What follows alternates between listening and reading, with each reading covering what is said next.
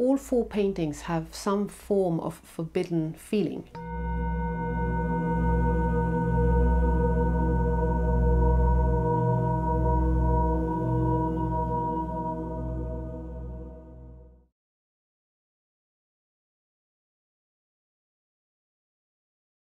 The first painting is about creation.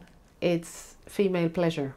It's the creation without the need for anything else, just the joy of being part of nature and creating. She's feeling the pleasure of perhaps an orgasm, some kind of orgasm, either physical, spiritual, or communion with nature. She's completely contained in her own joy and her own pleasure. She doesn't need anything else, which is quite threatening in some societies, this idea of a woman that doesn't need anything to feel full.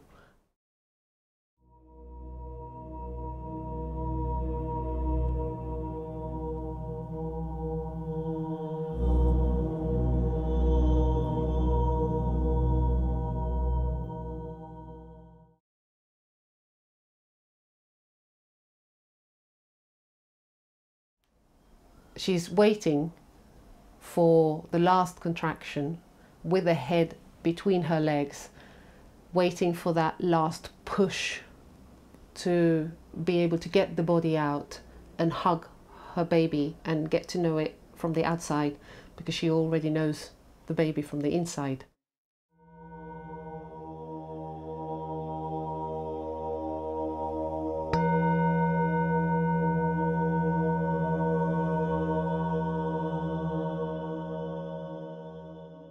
This is about the mad menopausal woman.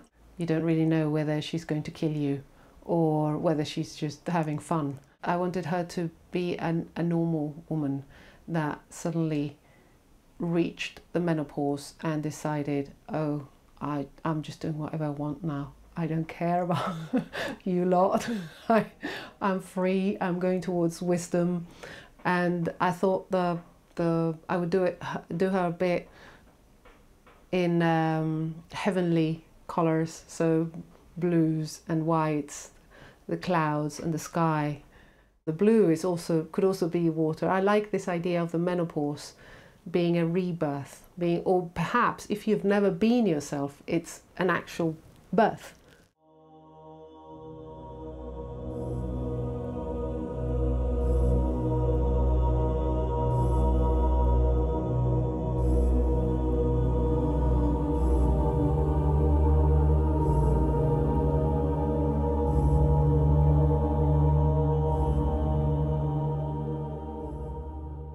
I Will Rise from the Ashes is a painting about a different kind of rebirth. It's when you come back from having been burnt down because of something bad has happened in your life. And there I wanted to portray, again, a bit of madness perhaps, in the sense of anger and a bit of lack of control, because you're flying again and this phoenix is just coming out, gold and earthy browns, that new fire.